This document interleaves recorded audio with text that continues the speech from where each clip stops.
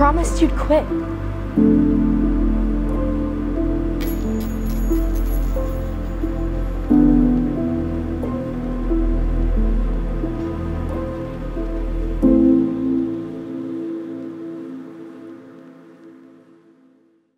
Hey, Embrace, good to be with you today. If you don't know who I am, my name is Travis. I'm one of the pastors here at Embrace, and so just want to welcome you if you're joining us online at one of our campuses or one of our network churches. Like always, we're pumped that you have joined us. It is graduation season, and so I was thinking back to when I graduated, which was like last century. It literally was last century, practically. And I was thinking about, for graduation, I got all this graduation cash, and I decided with this graduation cash to buy a DVD player. Now, for those of you under 20, a DVD player is a little box that you put a disc in, and it shows a picture on the screen. If you don't know what one of those things are. So instead of going to Walmart or to Best Buy to get this DVD player, I decided to get a sweet deal online. Now, once again, I'm old, so when I was in high school, online was not like online now. This was back in the day when getting online sounded like this.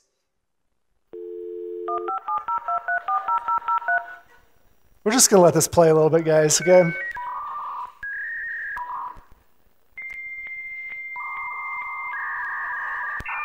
There it came. I have no idea what that meant. I have no idea what that sound meant, but it is oddly comforting every time I hear it. Just like, I'm connecting to the world right now. So I decided to go purchase online, but this is before Amazon, and so we had this place where people would put their old stuff and you could bid on it, called eBay. I think eBay is still a thing. Is anybody still eBay? A few of you still eBay. So I hop on eBay, but here's the deal with eBay. When I was, once again, back in the day, they didn't accept credit cards. And so you had to do this, and this is sketchy. You would send the seller a check. You remember this? Send the seller a check. They would receive the check, cash the check, and once it cleared, they would send you your item, which is just insane to think that we used to conduct business like this back in the day. So I bid on this DVD player, and I get it for $120. Those things are worth $7.50 right now. $120 for a DVD player. I write the check, I send it to him. 2 weeks goes by, and I never receive anything. So I send an email to the seller, and the seller writes back, says, hey, I was on vacation. I'm sorry. I'm trying to fulfill some orders. I promise you, this is what they said, I promise you it'll be there in 2 weeks. So I believed them. I trusted them. What I didn't know is that extra 2 weeks put me outside the eBay guidelines to report a scam. So we got past that 2 weeks, never heard from the seller again, and I lost my $120 of graduation cash that I worked so hard for, So here's the lesson I learned from that situation, and this might be the most important thing I tell any of you guys all morning long. Do not trust strangers on the internet ever. Never. No matter how nice they are in their emails, do not trust strangers on the internet. Now, I'm guessing for so many of you, you've had a situation like this where you've just got burned by someone. You had a promise broken. Maybe it was from someone that was a complete stranger. Maybe it was from a loved one. But when we have these broken promises happen to us, when we get burned like this, we start to trust people less and less and less, right? And so that brings us for our series today. You promised. In a world where everyone breaks their promises, we have a God who keeps his. Now, before I get into this verse and I share about what the promise is for today, there's something interesting about our promise for today. It is a conditional promise, which just means God will do something if we do something. There's God's part and that there's our part. Now, that might sound bad at first, but really most promises are like this. There's a condition to it. So let's say your buddy invites you over to help him move, and he says, I'll give you lunch if you help me move. That's a conditional promise. If you help him move, then you get lunch. If you don't help him move, he is not going to randomly show up on your door with lunch, right? It's a condition. You have to help him. That's your part, and then he will provide lunch for you. It's a conditional promise. And that's the promise we see today from God.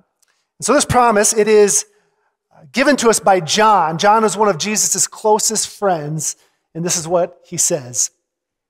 If we confess our sins, he is faithful and just and will forgive us our sins and purify us from all unrighteousness. So the promise today is this: if we confess, he will forgive. If we confess, he will forgive. So let's start with our part. If we confess. There's something really important when you think about confessing your sins to know. Everything that you do, everything that I do, any action that we take in this world, it is weighed. What do I mean by that? Just imagine, just like any object, you can take any object, you can put it on a scale, and you can see how heavy it is. God does the exact same thing with all of our actions. Everything we do, God can put it on a scale, and he knows how good or bad everything that we do is. Some of the things we do are good, maybe even very good. Some of the things we do are bad, maybe very bad. But here's the deal. God knows the weight of every single one of them. He knows the weight of everything that we do. When you go to the gas station, how you talk to the gas station clerk, God weighs that. What you do with your free time, God weighs that. How you spend your finances, God weighs that. God knows how good or bad everything is. Now, we might think that sounds harsh or just we don't like that at all, but when you realize that God is actually the foundation of all goodness. Like nothing is good or bad without God. God is the foundation of all goodness. So when he looks at our lives and he sees what we're doing, it would be impossible for him to not weigh it. It would be impossible for him to not know if what we did was good or bad. So our promise today is if we confess our sins, if we confess that bad stuff. Now the word confess, it just means to acknowledge or admit. So if you get really angry, you yell at your kids, confession is just acknowledging, it's just admitting that you were wrong to your kids and to God. Or if you fudge the numbers or maybe you lie, confession is just acknowledging or admitting to the person you lied to and to God himself. I like to think about confession as this. It's like shining a light on our lives.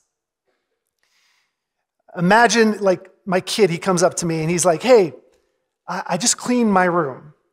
So I go down to his room, I walk into his room to see if it's clean, and what I realize is it's just dark in his room.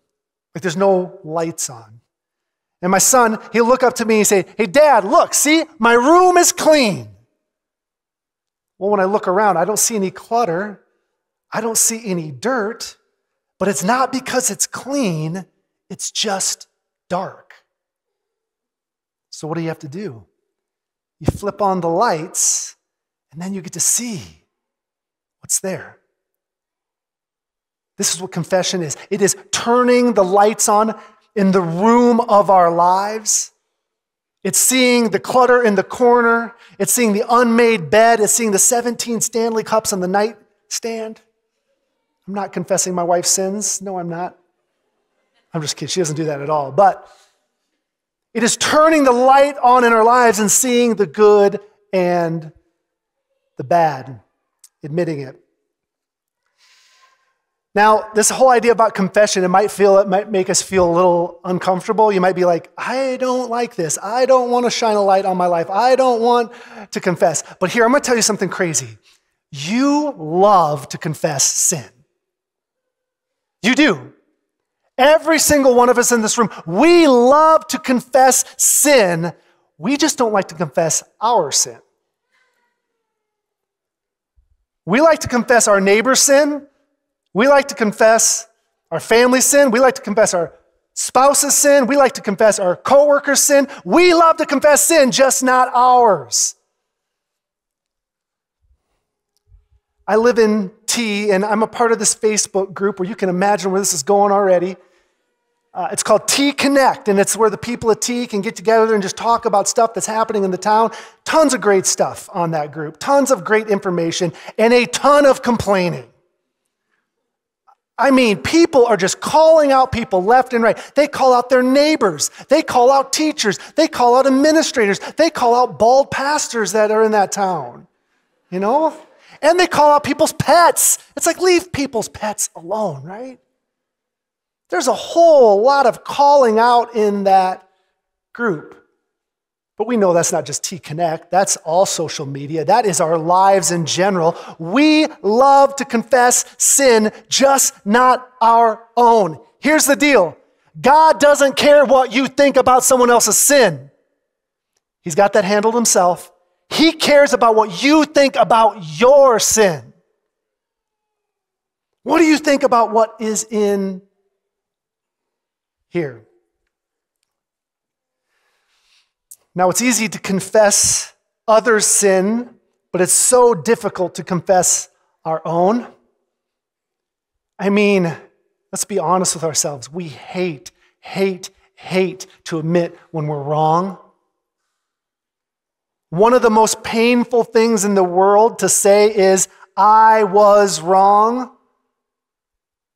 That what I did was not good, or even to say what I did was bad.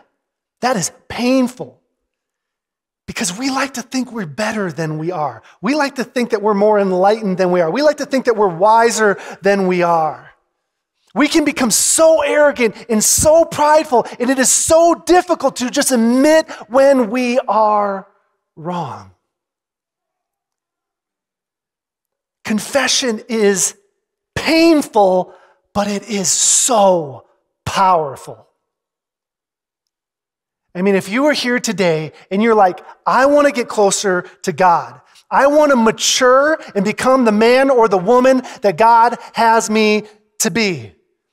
I want to take steps towards God. I feel stuck right now, and I want to take a step towards God. There is nothing more powerful than you can do than confess your sin. Confessing it opens us up to so many things. It opens us up to aligning us with the truth.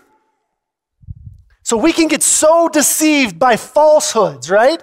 And when we confess, we put ourselves back on that straight line to what is true. It opens us up to change. Confession, it opens us up because we think we're better than us. But when we confess ourselves, we humble ourselves and we realize we're not that good, and it opens us up to be changed by God. It leads us to healing. If you want to be healed, you have to first admit that you're sick, right? You have to first admit that you aren't well. So the first step to that is confession. And it restores us with God. When you confess your sins, you put yourself on the same page with God. And it restores your relationship. You know, we say a lot from up here, like if you want to grow in your walk with the Lord, you should read your Bible, you should pray, you should serve others around you, and those things are all great, but I don't know if there's anything more powerful that'll grow you in your relationship with God more than just confessing your sins. To God, but also to others, to other people that follow Jesus. I know some of us, we maybe done this a lot before. We just say, God, forgive me for this, forgive me for this, forgive me for this. And that is great. I'm not diminishing that. But something else happens when we confess it to another believer. When we tell another person, I did this, I'm struggling with this. If you really want to take leaps forward in your walk with Christ, start doing that. So that's our part. If we confess. Now, to God's part. I just want to read this verse again. if we confess our sins, he is faithful and just and will forgive us our sins and purify us from all unrighteousness. So if we confess, God promises two things. He promises us forgiveness and he promises us purification. So it's like confession is this key that opens this treasure chest. It opens us to God's purification and his forgiveness. Now, those two things are different, though. They are not the same thing. Forgiveness means to let go or to send off. So I like to imagine, we live in South Dakota. It's like the most windy place in the entire world, right? I mean, the wind just blows. And this spring, the wind has blown so much. So I just want you to imagine you're in South Dakota, you're out in the prairie, and the wind is just blowing like crazy, right? And you bend over and you pick up a few blades of grass and you let them go into the air. What happens? They're gone. So beautiful. This is what God does for us. When we confess our sins, he puts it into the air and he lets it go. And they are gone. If we confess, he will forgive. Now, I know there's some of you here today and you're like, man, I've got a past. I've got stuff that I've never shared with anybody. I've got stuff I've stuffed down. I've got stuff that I've numbed away. I'm pushing it down. I'm hiding it away. And you need to hear this promise today. If you confess it, he will forgive it. Do you want to feel forgiveness? Do you want to feel the weight? Some of you came in with 100-pound weights on your shoulder this morning. Do you want to feel the release of it? God promises you, if you confess it, he will forgive it. He's not like your buddy. He's not like your friend that breaks promises. He keeps his. So forgiveness. He also promises to purify us. Purify means just to clean. I'd like to think of like if I was to give my kid like a white t-shirt, right? A brand new white t-shirt, which is a bad idea in the first place. But they go outside, right? And they roll around in the mud and the dirt and they just stain that shirt up and they come inside. It would be one thing for me to forgive them for getting the shirt dirty. It'd be another thing altogether to take the shirt off of them, clean off the dirt and the mud and the stains, wash it, and give it back to them clean, spotless. That's what God is promising us. If you confess your sins, he will purify you. He will clean you. He will make you new. This past Sunday, we did like 200 some baptisms. Have you ever wondered why in the whole history of the church, they use water for baptism? Because when you come out of the water, you're clean. You're new. You get a fresh start. I mean, I know some of you are just sitting here, you're like, I'm too far gone. I've got too much stuff in my past. I feel dirty. I feel used. I feel like damaged goods. And you need to hear the truth. If you confess it, he will make you new. He'll put a clean white shirt on you. You will be made new in Christ. And will everybody else see it? No, they won't. Some of them will still think you're messed up. Some of them will still think you're damaged goods or you're no good. But it does not matter what they think. It matters what God said. And he said, if you confess it, he will make you new. So how does he do this? I mean, this sounds way too good to be true. It's like we can make a bunch of mistakes and then we just get forgiven. How does God do this? Well, we just have to go back one verse to what John says in the previous one. The blood of Jesus, his son, purifies us from all sin. It might be easy to think that you are forgiven because God loves you. It might be easy for us to think that we are forgiven because God cares about us or that he wants us best. That is not the way that you are forgiven. We are forgiven because of a man that lived a sinless life. He went up a hill, he was hung on a cross, and he died on the cross for our sins. You are forgiven because of the blood of Jesus Christ, and that alone.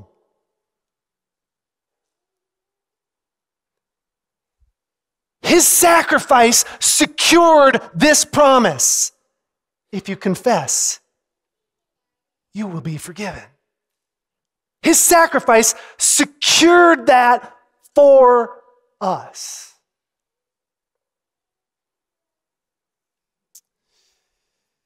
It did.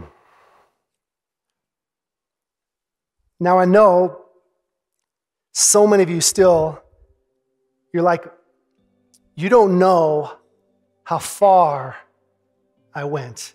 You don't know what I did.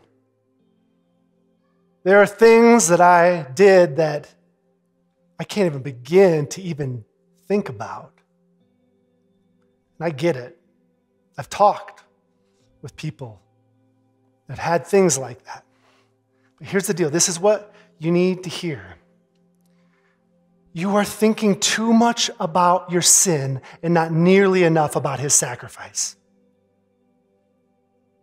It does not matter how great your sin is. It matters how big his sacrifice was. We focus too much on our sin and not nearly much about the great sacrifice that Jesus made for us. His sacrifice secured this promise. If you confess, he will forgive. Now, I just have to say, there's no way it would be impossible to confess every sin that you and I have ever committed. I mean, we commit sins all the time that we don't even know about. There's so many sins that we couldn't even remember them all. There's no way. But here's the deal. God is not looking for us to confess every sin that we have committed. He is just looking for a heart that is willing to confess it. He's looking for a heart that's open to confess. So that's the question I want to leave you with. Are you open to confess? Is your heart willing to say, this wasn't good? God, I confess it to you. So that's our promise for today. If you confess, he will forgive. I just invite you to write this down, take a picture of it, whatever you need to do to get this in your brain, because the moment that you and I leave this place, shame, guilt, people, all the voices will take over, and you will start to believe that you're too far gone. You'll start to believe that there's nothing you could do. You'll start to believe that you're too dirty, that you're used. And we have to remember this promise. If we confess it, he will forgive it. In a world that breaks their promises all the time, we have a God who keeps his. So as we close, I want to give us an opportunity to do this. I want to give us an opportunity to confess things in our lives. And so I'm going to pray, and I'm just going to say the first part of this promise, and then I'm going to give you 30 seconds to confess your sins. Don't worry, you don't have to come up here front. Just do it in the quietness of your mind. You might need to confess something for 30 years ago, 3 years ago, 3 days ago, 3 minutes ago. I don't know what it is. Shine a light on it. And then after that, we're just going to believe God that he can forgive it, that he can purify it, that he can make us clean, that he can make us new. Let's pray. Father, thank you for your Son, Jesus Christ, who died for our sins, who is the one who has secured this promise for us. The only reason we can believe this promise is because of what Jesus has done for us, and we thank you for your Son.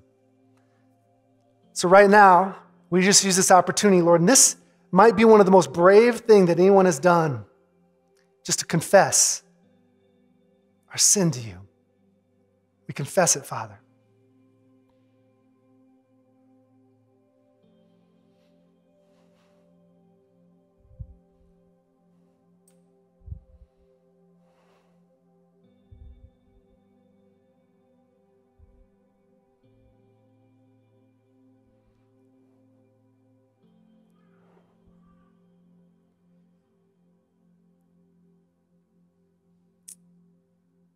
If we confess our sins, he is faithful and just to forgive us our sin and to purify us from all unrighteousness.